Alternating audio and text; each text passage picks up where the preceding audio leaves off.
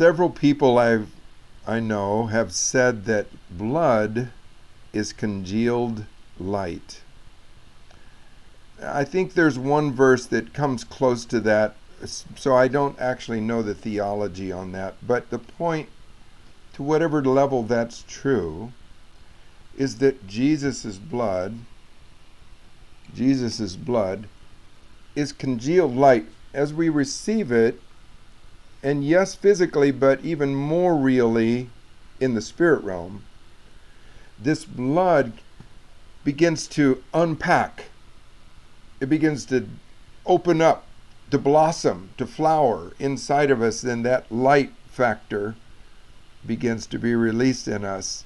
And I just happen to think that's what happened to Jesus on the Mount of Transfiguration, and what is waiting for all of us, waiting to be experienced by all of us, is that the fullness of Christ, the scripture actually says, till Christ be formed in you.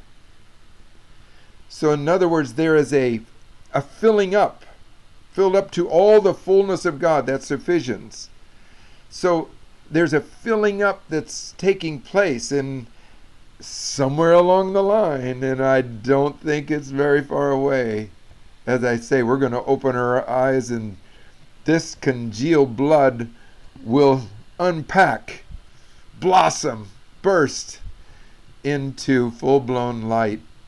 And then, arise, shine, for your light has come, and the glory of the Lord has risen upon you. Careful, or get excited. You got to be real careful when you get around this stuff. You get excited. Oh, you guys are great. We got to call it quits today, but super good. Super good. Again, I had a set of notes. I think we went down a better route today. So remember, we follow Rhema. Do what there's life on it. Several times I looked at my notes today. I said, Lord, is this a segue? No. Follow life.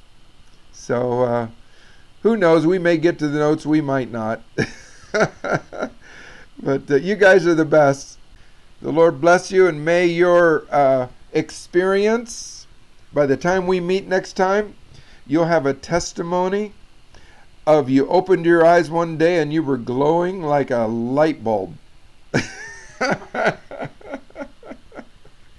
Love to you all. Blessings.